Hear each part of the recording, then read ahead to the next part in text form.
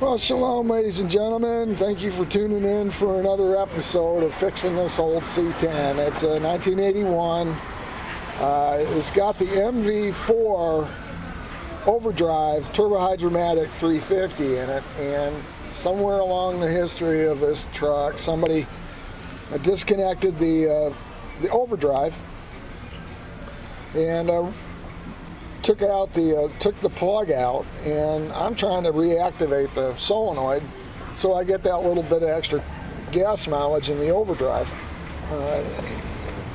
I saw a video on YouTube when I was researching my project, and I didn't have the plug. I called a couple of parts yards, and of course in 1981 it's pretty much gone. They're pretty much all squashed up and recycled at the parts yards, and I'm dealing with a 37-year-old restoration, so I was kind of stranded. The truck's been running fine, but I want as much gas mileage out of it as I can get. So I saw a video on YouTube for a Monster transmission, and they were talking about installing kits on some of the other transmissions. It occurred to me to call them, contact them. They're down in Florida.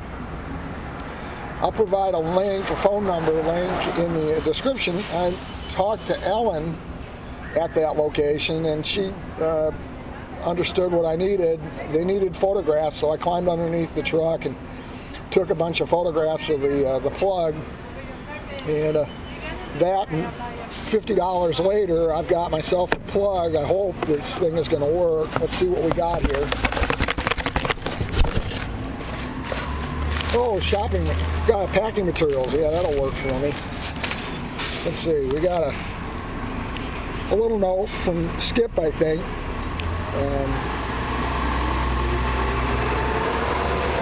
350C converter with correct terminal. Spare wire with terminal and weather seal is spare. Note, terminal A is correct cavity, terminal B is a dummy cavity, so no install of terminal is possible. Thank you for letting me know. And this is what we've got. They did send me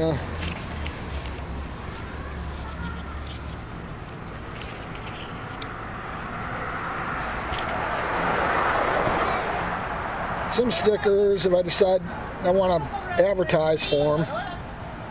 I guess this is advertising for them. They get this. They're not paying me. I just I'm recommending them because they seem to do a real good job for me. And, well, you don't need to see the invoice, I don't guess. But this is what I got. That goes into the transmission